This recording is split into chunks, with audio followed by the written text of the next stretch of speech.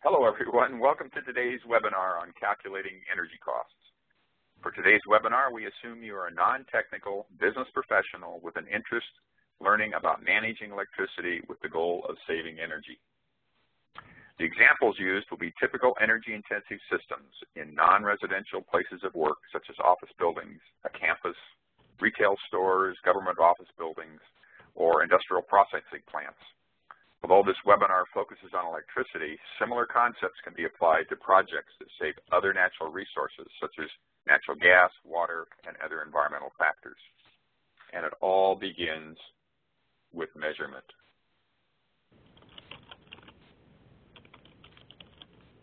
Today we have a simplified agenda that will take about 30 to 40 minutes to review. In measuring electricity, we will review the basic formulas needed to measure it at your place of business. In calculating energy savings,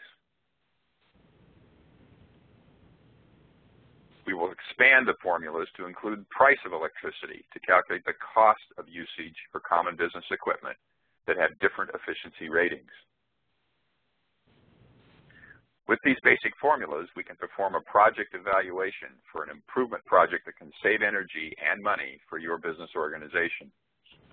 And lastly, we'll provide contact information for getting advice and help with projects to make sure you get all the incentives and support it takes to get projects approved and completed. It has long been a basic tenet of good business training that managing anything starts with a focus on measurement. Measurement is the first step in good energy management. Measurement begins at the decision point of purchase of new or replacement energy-intensive equipment and continues throughout the operations of your business unit over the life of the equipment. Labels on the box or on the equipment are required by federal code to show information about electrical requirements of the equipment. So that's usually a place we start for looking for measures. For electricity, the universal measurements that will be found on these labels are watts, volts, and amps. And it's these three that we will discuss in the following slides. Once you have purchased the equipment, these measurements of electricity are difficult to change without expensive replacement or retrofit.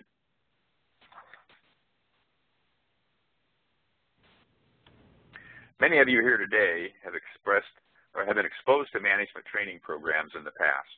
The PDCA, or Plan, Do, Check, Act cycle pictured here, is a common theme of many organizations. Measurement is critical in the planning stage and the checking stage. If your initial measurements in the planning stage are accurate and proved in the check stage, you will build credibility for getting your future projects approved. If you overestimate savings in the plan stage and your check stage shows that you didn't get the savings you planned on, then your credibility will go down. All organizations have a management cycle where budgets are established to fund the most deserving projects and initiatives for the coming years. Without good measurement and good credibility, projects won't likely get approval and funds. So volts, watts, and amps, the basic three terms of electricity that we need to do calculating of energy costs. Now, these terms are part of any training program for professional experts and come from Ohm's law, which is a much more complex and complete measurement of electrical energy fundamentals. Sometimes you may be in a room with experts and their terms will be slightly different. For example, volts may be shown as the letter E instead of a V. Amps may be shown as the letter I instead of an A. And watts may be shown as the letter P instead of a W. These simple math formulas we learned today are the same regardless of what letters are used. Electricity is very powerful and a useful energy source, but it doesn't have a physical form as most other resources we use, such as natural gas, gasoline, diesel fuel, coal, water.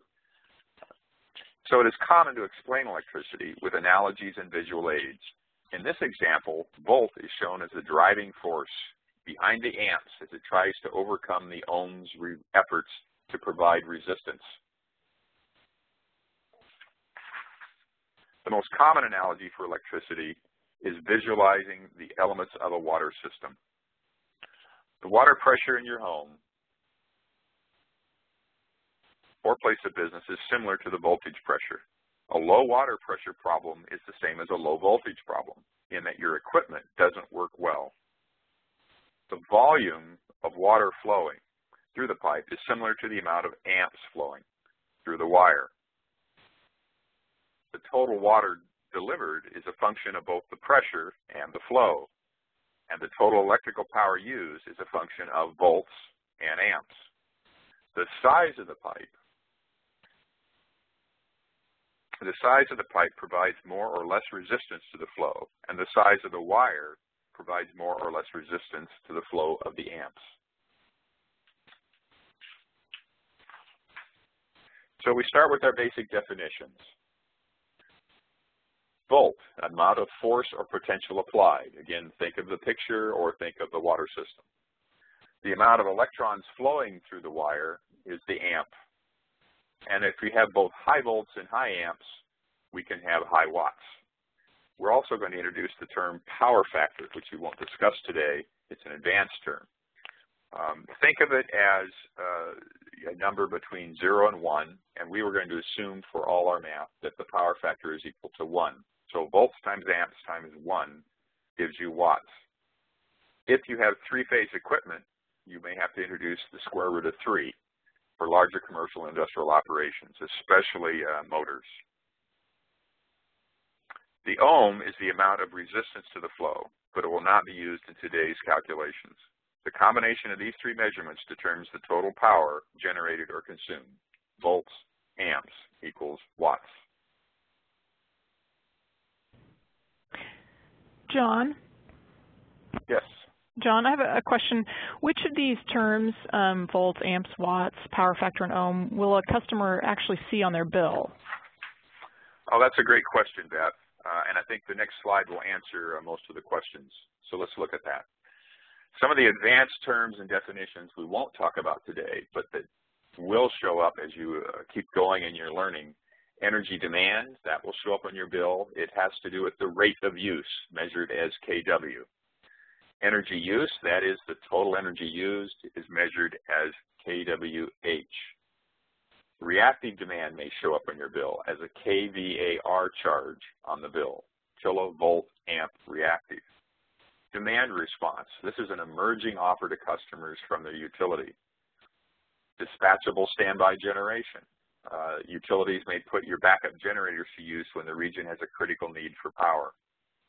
A time of use rate or schedule, a way to avoid demand charges by shifting your load to low times of use where the price is low.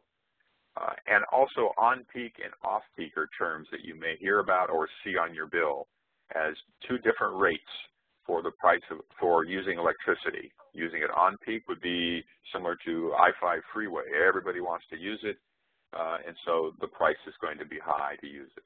Off-peak, not many people on the system, and the price of electricity would be much, much lower. So kWh, this is a pretty interesting abbreviation or acronym, and it has three separate parts. Some acronyms, such as NBA or MLS, stand for the National Basketball Association or Major League Soccer, one organization with an abbreviation of 3 letters. In this case, kWh is really 3 separate things laminated together. The magnitude is the first part of the acronym. We've said K in our little math formula, but it could be an M. If you read in the paper about big power plants, they would be measured in megawatts, not kilowatts. If you read the label on your equipment, it just may be in watts without any magnitude indicator. My favorite on the metric system on the magnitude is the Yotta watt, Y-O-T-T-A. I believe it's 10 with 24 zeros behind it. So that is the metric system, and it's the first part of the acronym. The middle part is the unit of measure. If we're talking about watts, we could see kW. If we're talking about volts, you could see kV for kilovolts, and on with amps and ohms and other measurements. The last part is the unit of time. Time is usually measured in hours for billing purposes and most of business operations. Sometimes you might see kWA or MWY to represent an entire year, 8,760 hours in a year. Those are terms you may see, but for today, we will focus on K, W, and H. So let's try a simple little example here. We have 20 light bulbs in a particular room, and we want to know how much energy is used. The kWh accounts for most of your energy bills, the energy on your bill. In this case, we have 20 light bulbs at 100 watts. That would be 2,000 watts. The next thing we want to do is to get to kW, because the bill and the electricity prices are expressed in price per kWh. So we want to divide by 1,000 to get to 2 kW is the same as 2,000 watts. And then finally, we have to determine how many hours of operation for this piece of equipment. In this particular case, you're only interested in looking at how many hours in the day is this equipment on. Let's assume it's 8 hours. If we take the 2 kW times the 8 hours, we would get 16 kWh per day of using the lights in this room. So the basic formula now is in front of us. Watts divided by 1,000 times the hours of operation gives us kWh. For any piece of equipment, we can determine the energy use. Sometimes you may need to know volts and amps and power factor in order to calculate watts. But most often you will find that watts are given to you from the labels on the equipment or by the energy bill or by a management software if you have one in your building. Labels on the boxes are required by federal code and must include the information about the electrical components. So here's a little pinup sheet if you want to have it handy and put it somewhere. This is the basic formula. One bulb doesn't use a lot of electricity, but one customer I spoke to had lots of bulbs. So let's try an example here. Using your arrow from your annotation tools, my arrow looks like that with my initials JM. I would like you to solve this little word problem. How many kilowatt hours are used by a 60-watt bulb that is on 10 hours per day for the next 30 days? So that's one billing cycle, 30 days, and we're trying to figure out how much one bulb contributes to that. So use your arrow and pick one of these that you think it might be. And, of course, the hint is the magic formula. John? Yes. I just wanted to interject that if folks don't see those annotation tools, if you click on the marker icon in your upper left-hand corner beneath the Quick Start tab, they will appear. Thank you. Good reminder. Thank you, Beth. So while you're doing that math in your head or just taking a wild guess, one bulb doesn't use a lot of electricity, but one customer I spoke 2 years ago had an auto dealership down on McLaughlin Boulevard in Portland. And this business counted the number of bulbs that lit up the sales area, both inside and outside the sales lot. And they had about 1,000 bulbs, and they were all incandescent. The monthly bill for this, we calculated at the time, was about almost $900 a month that he was spending on bulbs. So paying attention to something as small as the light bulb can really add up to a lot of kilowatt hours. All right, I see many of you have jumped in, and let's look at the answer here. It is 60-watt bulb divided by 1,000 times the hours of operation. In this case, 10 hours, 30 days, 300 hours. The answer would be 18. And you all are pretty accurate. So let's look at the second problem, and we can think of my business customer friend who had 1,000 bulbs. What happens if he changes the bulb to an 18-watt compact fluorescent light bulb? Again, it's on for 10 hours a day, 30 days. Now, what is the calculation of energy use? While you're doing that, another customer story was a multifamily apartment complex. Most of the units, 100 units, living units in this building, were individually metered and had their own electric meter. But the landlord's electric bill in the hallways, pathways, parkways, and common areas, and laundry rooms are all part of the landlord's electric bill. After taking inventory, he found over 600 light bulbs. So the potential savings are significant. I can see from the screen that you have applied the formula correctly. All we did was change the 60-watt bulb to an 18-watt bulb and ended up with 5.4. And that is a 70% reduction in kilowatt-hour usage for the one bulb. If we applied that to my two examples of having 1,000 bulbs or 600 bulbs, the savings can be quite dramatic. So it's worth looking at closely and running the numbers. So let's look at another question. And again, you can use your chat feature here to send Beth what you think the answer is. And I like movies, and I find lots of electricity, and I find this formula can be used in some movies. We're going to play Jeopardy. This is 1,210,000,000 watts is the answer. I want you to chat or use the chat window and send Beth, what is the question? I was in the movies when I saw this and was elbowing my wife saying, ooh, ooh, and she said, please be quiet. But I just had to share that the map does show up in the movies. Yes? We have an answer from a participant. All right, don't say it yet. Okay. We'll see. Oh, we got two more answers. Oh, good. Well, there's looks like they're right on top of it. The first hint is this picture.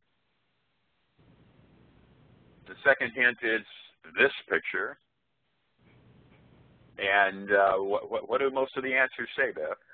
1.21 gigawatts, the power needed to power a time machine. And that is exactly what Doc Brown said was, where am I going to get 1.21 gigawatts? Back years ago, there was no single power source that was big enough, except, and the science was correct, lightning is in this category. We did have one more answer. What is the output of the Boardman power plant?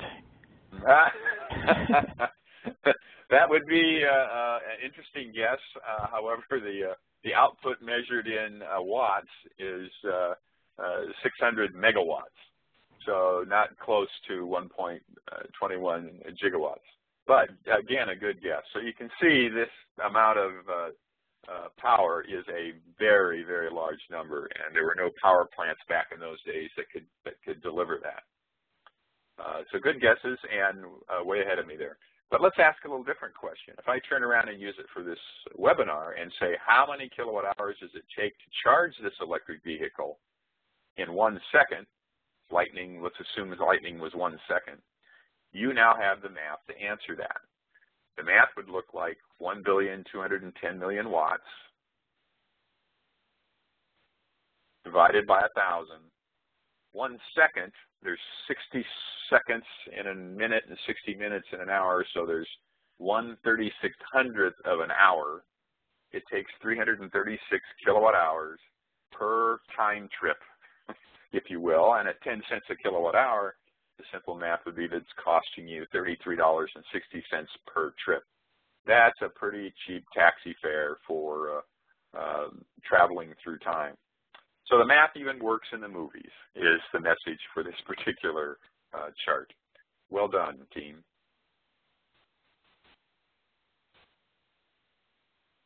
And I'm trying to advance. There we go.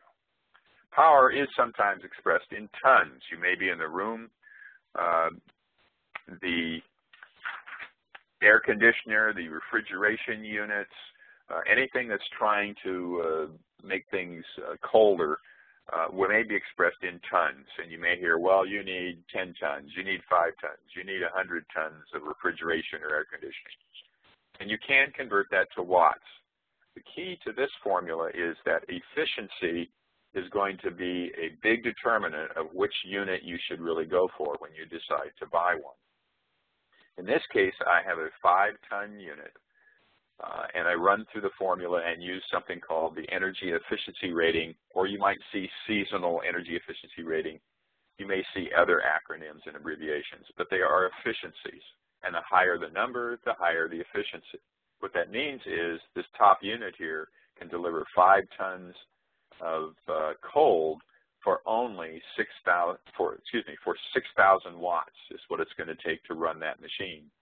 In the second case, I can get the same 5 tons of cold, but with a higher efficiency, it's only 4,286 watts on the machine. That's an important distinction because it's 40% more efficient to buy the unit that's a higher efficiency. So efficiency ratings is another dynamic of looking at equipment that you purchase or that you're running in order to figure out, am I getting enough cold or enough work out of this machine for the least amount of watts? So let's look at horsepower. Motors are very common energy users in business and in industry, and there's a formula for that as well. Again, a horsepower, that's an interesting concept if you look at the history.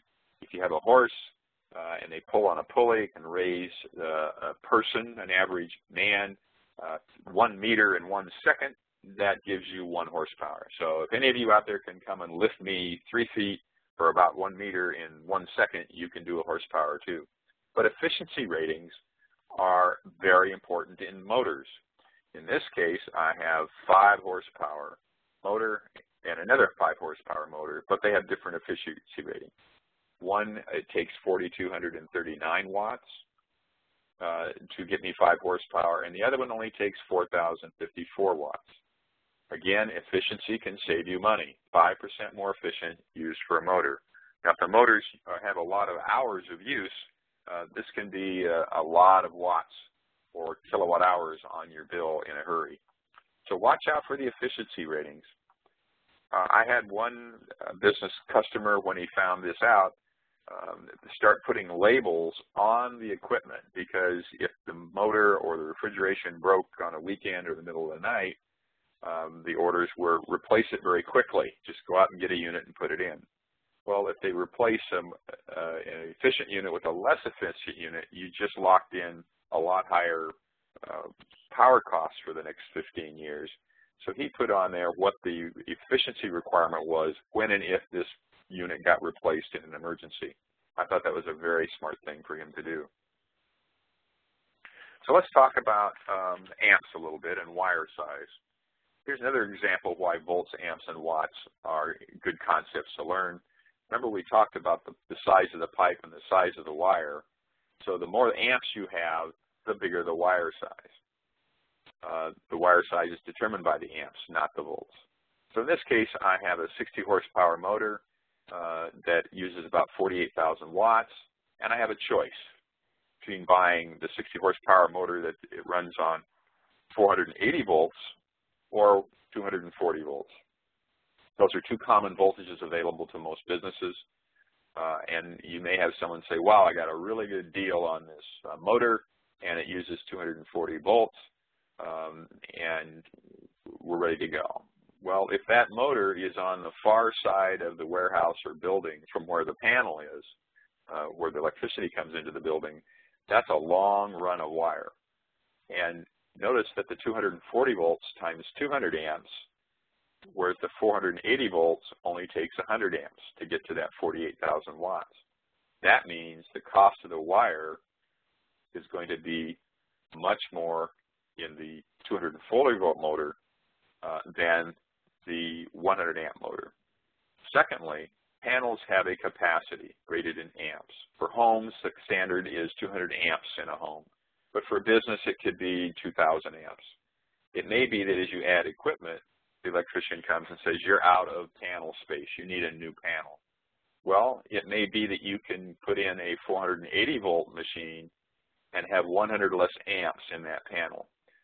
So this slide is just a reminder of volts and amps are really important to keep track of, and it gives you more choices on how to save money, not just on your energy bill, but in the cost of installation in this case.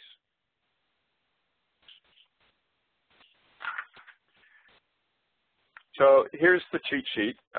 Some people I've talked to and taught over the years, they are algebra experts, and they say, great, I just need the formula and I'll plug it in. But others want a step-by-step process. And so this is the one that I have found is the easiest to work with. Find the W is step 1. Usually you can find it on the label. You don't have to do any of the math of volts times amps. Find the label. Then let's get the K involved, so divide the watts by 1,000. Then determine the hours of operation. Sometimes that's the least known factor. And you can calculate how many kilowatt hours, and then determine the price of that kilowatt hour. Do the multiplication, and you have the energy cost. algebra, plug in the formula, and go. So this is the formula that is most often needed to have a good starting conversation about energy costs of a particular piece of equipment.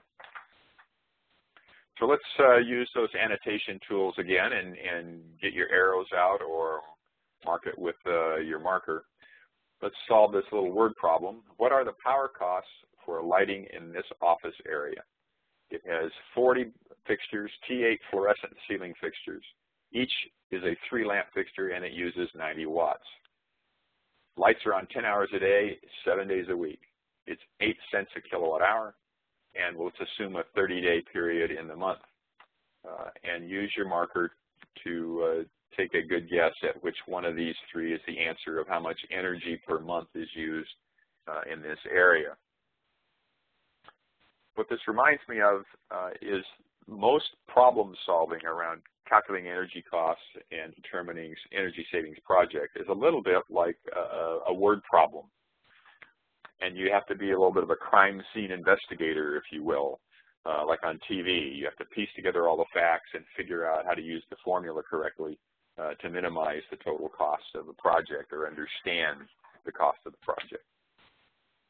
This is also an interesting calculation for someone who is in a school or a church complex that rents out rooms to people or groups. And you want to know, well, how much should I charge? And here's a way to say, well, I can tell what it's costing me for energy and water and other resources. You're going to need some of the math. Well, it looks like the formula in this particular group today is pretty on top of it. The formula is 40 fixtures at 90 watts divided by 1,000 times the 300 hours times 8 cents, $86.40. Very good. So let's look at a second example. The customer has a choice between 2 air conditioning units. From the labels, one uses 1,200 watts, the other uses 1,000. And the one that's more efficient usually has more parts or better parts, and it costs you a little more. So to evaluate whether or not you want to buy the higher unit and get approval, you have to do some math. And it involves something called the payback period, the most common way that businesses use to judge and make decisions. The air conditioner we've estimated at 6 hours a day, used about 4 months a year, assume a 30-day month, and the cost is about 10 cents a kilowatt hour. How many years will it take to get back the $100? That is the most common question you're going to run into.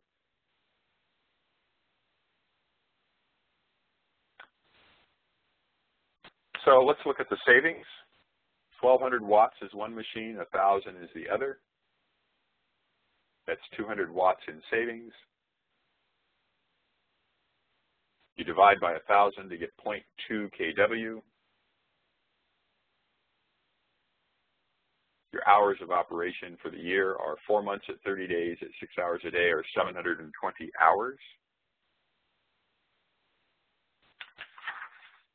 So in our example, the energy bill savings would be 0.2 kW times 720 times 10 cents gets you $14.40 a year. Now we can calculate the payback. How quickly do you get the $100 back? And the answer is $100 divided by 1440 says 6.9. It will take about 7 years to pay back the $100 to your budget manager.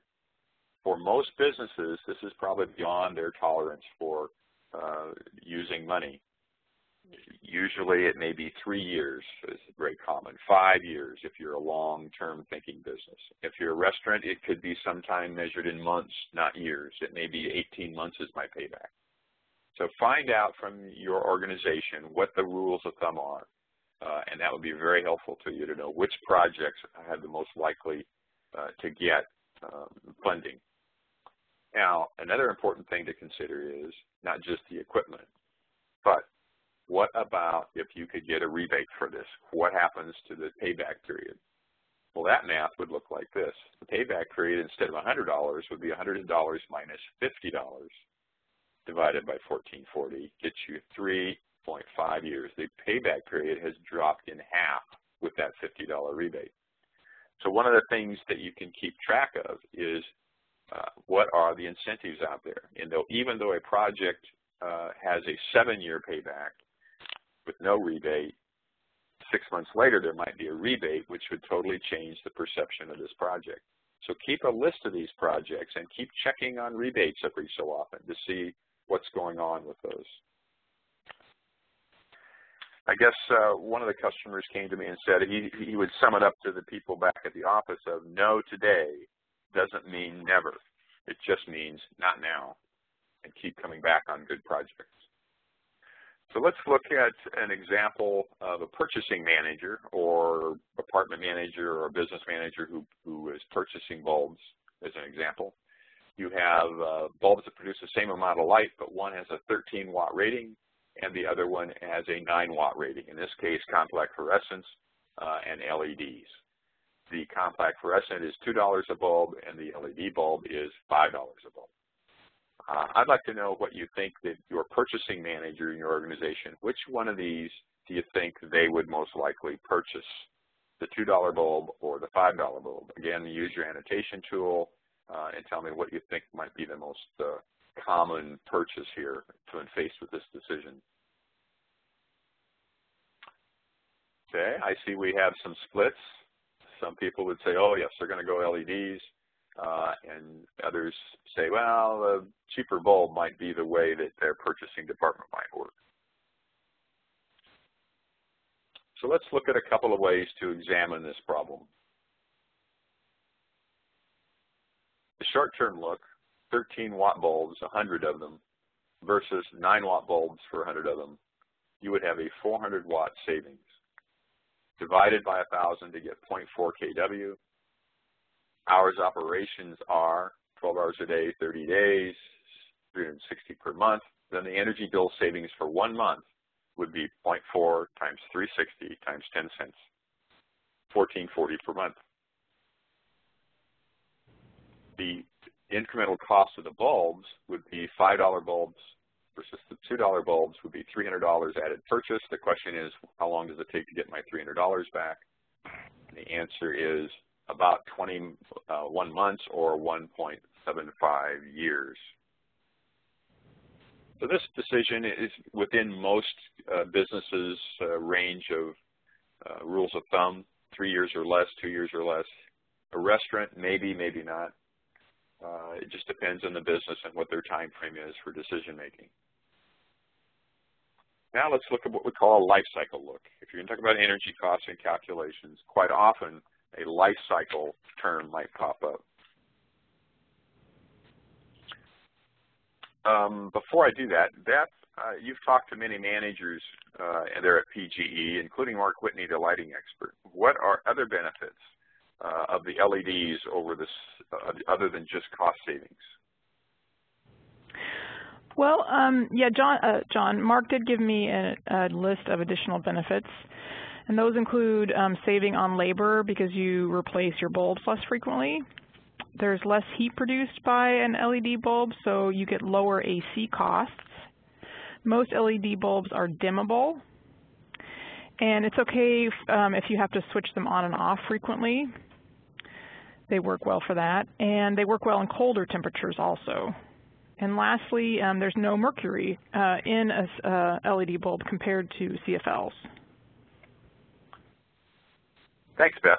Those are very good things to consider. Some of those you could actually add to your formula for savings, like labor savings, less heat from air conditioning. So those things, and businesses are required to recycle and pay for it usually, CFLs because of the mercury content, whereas LED doesn't have the same requirement. So those are other benefits that could jump out here. So let's look at a life cycle look. You really aren't buying bulbs, you are buying 24,000 hours of light. And so now we have a little different perspective. The 13-watt bulb you have for 24,000 hours, you have to buy it 3 times because they only last 8,000 each. So you'd have a total investment cost of $2 times 100 times 3. $600 is your purchasing outlay in order to get 24,000 hours of light. The 13-watt bulb, you only have to purchase the operating cost of the 13-watt bulb for 100 of them, divide by 1,000, times the 8,000 times 3, the 24,000 hours, times 10 cents, the operating cost would be $3,120. So you have $600 in purchase and $3,120 worth of operating costs. The 9-watt bulbs you only had to purchase once for $500. The 9 watts times 100, divide by 1,000, 24,000 hours, 10 cents, you would have $2,160 operating costs with an outlay of $500 for purchasing. So the total cost over the life cycle of 24,000 hours is the purchase plus the operating energy costs, $3,720 compared to $2,660. The 9-watt bulb will be about 28.5% cheaper for the same amount of life over 24,000 hours. And we haven't even included the cost of, we didn't have the labor cost of replacing the bulbs for the 13-watt bulbs. So this is what is a life cycle look. You may be more and more required to look at it this way for businesses who think longer term or want to include other benefits over the life of the equipment.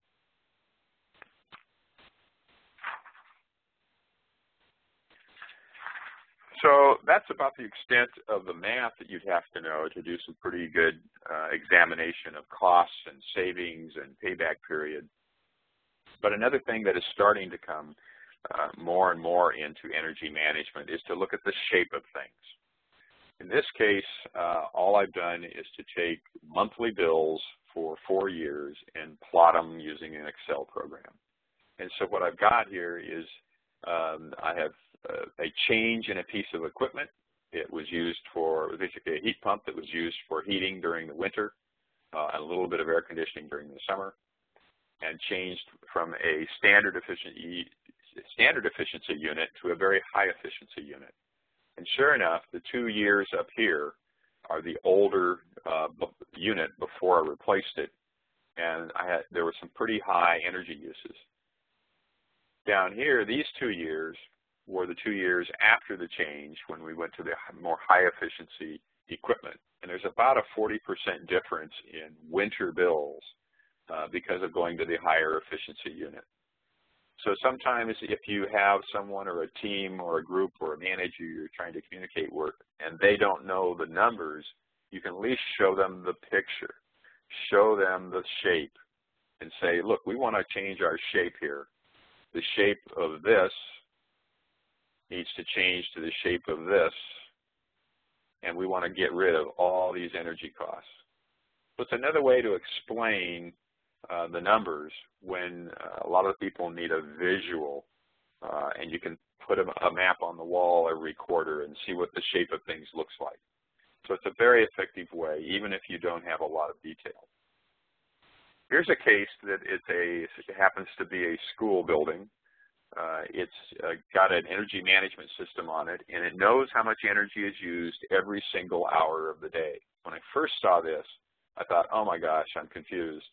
And they said, no, no, no. You can ask really intelligent questions from this picture without having to know a lot of math, a lot of numbers, but just imagining the hours of operation compared to the energy use. So here we have midnight down here. Let me get my arrow back. Here we go. Down here we have the hours, 1 o'clock, 2 o'clock, here's noon, and we're back to midnight. So we have a 24-hour clock that starts at midnight and ends at midnight. And sure enough, the energy use around 8 o'clock or so, everybody has shown up. The teachers are there, the students are there, everything's cranked up, everything's going on all the Mondays through Fridays. So this chart up here is all the Mondays through Fridays are right along here. Down here is the 4 Sundays of the month, and down here are the 4 Saturdays of the month. So one of the first questions that the energy manager for the school asked is, why are Sundays higher than Saturdays? And they did some research and found out, well, sure, on Sundays they were renting out the auditorium to a church group. And so you had energy use, and they had Sunday schools and lots of activities. So now you have a way to measure the difference between Sundays and Saturdays and know exactly how much money do I need to charge to make sure I'm covering the cost of the energy for this particular energy, for this use, for this group. So you can ask some pretty intelligent questions by simply looking at the shape and then asking staff to go get you some answers. Here's a case in the middle of the night at between 1 and 2 every night. Something came on and stayed on all the rest of the night. And the answer wasn't quickly coming, and finally someone in the IT department raised their hand and said, I think I know what that is. We're backing up all the computers in the building. And we bought some software that turns on all the computers, backs up the disks, and then they keep running until people come in the morning. The manager asked the question, well, why doesn't it go back down if it only takes an hour? And the answer was the software isn't smart enough to know how to turn the computers off. So if they had bought some software that turned the computers off, they could save this much energy by looking at the energy shape. And in fact, the building manager said, I'll buy the more expensive software for the IT department in order to save that amount of energy every single day of the year. So it's pretty effective to look at load shapes to start asking the intelligent question and ending up with a chart that could show here's the before, here's the after, and we actually did save it. The other question that was asked is why so long for the power to energy use to drop off? This was kind of confusing because it's a school and the students and the teachers are gone pretty early, and they would have expected the energy use to taper off more quickly. Turns out that the janitor service is there, and they would turn all the lights on in all the classrooms, and as they cleaned the room, then they would turn the lights off. And in that way, they knew which rooms had been cleaned and which rooms hadn't. And of course, it sure shows up as energy use, which is not something they worried about. So if you change the process of the janitors to where they have some other method of keeping track of the lights and only have the lights on when they're in a room, then this could look a lot different. They could change this shape quite a bit and get it to go down a lot faster and cut this shape and make it drop off dramatically. Again, the shape can tell you a lot about what's going on, and you can ask some very good questions just by looking at shape. So we're kind of getting to the end here, and we can summarize what areas do you focus on. Number one is you can always focus on changing behavior, the don't waste energy, the conservation approach. If the lights aren't getting turned off, let's put a sign, please turn the lights off. Maybe consider motion sensors. Look for ways not to waste energy when you don't really need it. Another way is deferred maintenance. Quite often you cut budgets by looking at maintenance, but we've seen the efficiency of a particular piece of equipment can really affect the amount of kilowatt hours used. So if you haven't maintained a particular piece of equipment on the roof that does your air conditioning and it hasn't been maintained or the filters haven't been changed, you're going to have a lot more watt hours than you would if you made the equipment maintenance and get it to the efficiency rating it should have. So don't defer maintenance, don't waste energy. Next thing is to look at process. We already saw with the janitors that if we changed their process, we could dramatically reduce the kilowatt hours. So procedures and processes are another way to go after it. Measuring and monitoring. Detect unexpected conditions. Again, why are Sundays higher than Saturdays? So your process of monitoring and measuring need to be implemented on a regular basis. Ask the good questions. And finally, get ahead of the curve and get to the purchasing managers before they replace equipment or buy equipment, and really look at higher efficiency equipment. What is the cost? What is the savings? What are the life cycle implications of making that purchase decision? Those are the three areas I would say you could start initiatives and get support for with a team back at an office or a campus. So My next steps to give you a list: establish a management feedback process to measure and monitor energy use from operations. And it's not just energy and electricity. It could be natural gas, it could be water. Start that feedback process. Start measuring it, start monitoring. Second, compare that use with some kind of benchmark. The first case I showed you on the shape chart was to compare it to my old use. So just look at your last 3-year average and compare what's going on today and know whether you're using above or below my historical number. A lot of times if you call the energy experts that will give you at the end of this webinar, they will have standards such as, oh, well, for an office building, the standard is so many kilowatt hours per square foot of office space. In the food processing industry, I know they have standards of how many kilowatt hours per pound of food. So look for benchmarks in your industry. Ask some energy experts for those. Develop and maintain a list of projects. We already saw that just because a project didn't pencil out today doesn't mean it won't pencil out tomorrow. Get a hold of your capital budgeting manager or analyst and say, what are your rules of thumb? In the businesses I was in the utility industries years ago, 5 years was the most common number. In others, it might be 3 years. Keep learning is the last piece. Stay abreast of changing technology. It may be that the last time you looked at a project, the efficiency available was X, and today there's been a breakthrough and the new equipment is even more efficient. It may change the paybacks and the life cycle looks. So those are my 4 recommendations to get started with good energy management. So with that, I think I'm going to turn it back over to Beth and talk a little bit about the next steps. Thank you. Thank you, John. I just wanted to point out here before we start the questions that if you have questions about your sites or you'd like a free energy efficiency consultation either over the phone or in person, you can contact Paula Conway if you're a commercial customer or Stacy Milliman if you're an industrial customer, and those names are listed on this slide. And I want to point out that you can continue to submit questions to me through chat, and I will ask them of John. And John, our first question is a technical one, so get ready. Might be a little hard. If I measure a 3-phase 460-volt motor power at 15 amps, ready? Do I still have to multiply by power factor to estimate kW?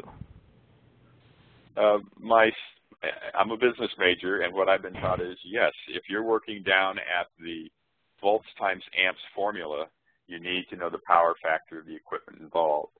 And that can be a function of whether the motor is highly loaded or variable speed or fixed speed. And that's where you need to call the experts, Paula Conway and Stacy up here on your screen. They have access to professional PEs, mechanical and electrical engineers that can really get in and work through industrial motors calculations. And that's where you have to call them the experts when you're dealing with power factor. But the simple answer is yes, volts times amps times power factor times the square root of 3 is the formula for figuring out the watts for particular motor use. But with motors, it depends on the load, and that's a technical calculation. You have to have an engineer. Great, thank you, I appreciate that. And our next question is, where do I find the amount of watts used for a specific piece of equipment? And where can I find a list of more efficient, similar equipment and the wattage used by this similar equipment? As I said, there's, by code, there has to be a label. Even if you go up on the roof and you look at an old HVAC unit, you're going to find somewhere there is a label that is going to give you the information you need. I would also check some very good websites. EnergyStar.gov has a lot of good information for homes and businesses on equipment and efficiency ratings.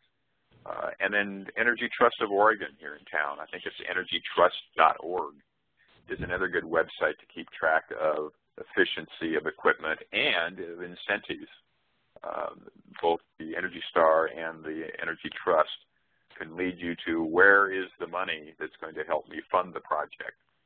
So those are two good sites. And there may be even more that are known by Paula and Stacy, the two contacts on your screen. Thank you, John. And the next question is, are there, well, I think you just answered this question. Are there resources or websites where I can find what the best rated equipment are? So did you already, is that one you answered, or did you have additional resources for that? I think that you start with the two websites I mentioned, energytrust.org and energystar.gov.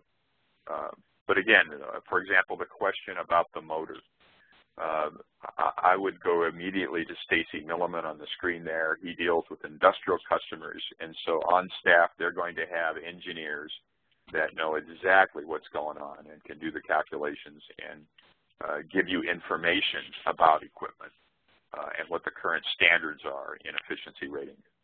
So, yeah, I think we've already answered it. Great, thank you. And if you call Stacy, Stacy is a female, so just a word to the wise. Next question is, John, you mentioned talking to purchase managers about the cost and length of use. Do you have any suggestions for talking to them? What kind of calculations should I be showing them? The page or the slide that involves life cycle, I think, is a very good slide to have a discussion with purchasing managers and ask them what approach they use to purchase equipment, or are they simply using the payback, the short-term look. There are also webinars and seminars that are coming up at PGE that they might consider coming to and engaging in more in-depth 4-hour classes on energy costs and energy management. And there used to be one for chief financial officers and their staff. So keep learning, keep checking in with Beth and the PGE website that talks about upcoming seminars, and take one along and go together is the way I would do it. Thank you, John, for that plug. I appreciate it. And the last question we have is, where do you find the ER and the energy efficiency rating and the seasonal energy efficiency rating type of info when equipment is not labeled with it? Again, if it's not labeled, and it should be, if it's not labeled or you can't read it, you really need to talk to people who work with that equipment all the time. And that gets back to the phone numbers, the energy experts. We already talked about there's a lighting expert, Mark Whitney there at Portland General Electric. He is a lighting designer certified person. He's going to know exactly how to help you. For motors and industrial, Stacy is going to have access to a whole staff of engineers. So if it's not labeled, you need to ask. But motors are going to have the efficiency rating on the nameplate. You should be able to find it that way most of the time. Great. Thank you, John. And that was our last question, and I'd like to thank all of you for joining us today.